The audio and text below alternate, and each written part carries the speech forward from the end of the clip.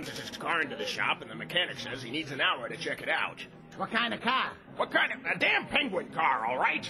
Anyway, he goes across the street to the 7-Eleven to kill some time and get an ice cream. Penguins love ice cream.